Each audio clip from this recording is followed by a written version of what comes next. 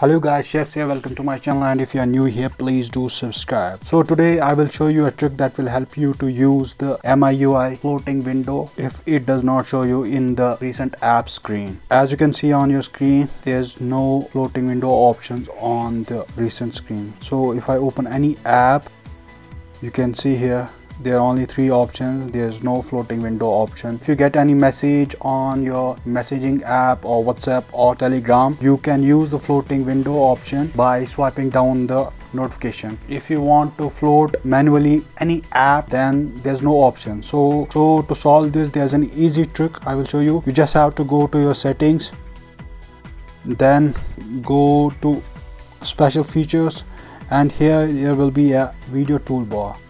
And you can see here you just have to enable the toolbar and toolbar shortcuts, and then you just have to click on managing video app. You just have to select the apps where you use the floating window.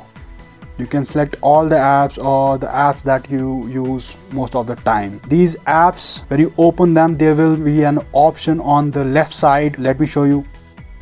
If you go to the YouTube, you will see here at the left side there's an option. When you click on that or swipe, you will see this kind of option. Then all the apps that you want to use in the floating mode, you can just select one of these.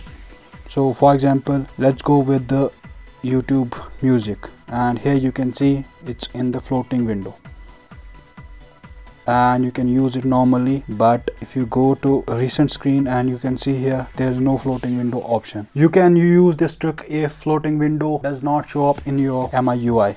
So if this trick was helpful in any way, then please do subscribe and do like the video.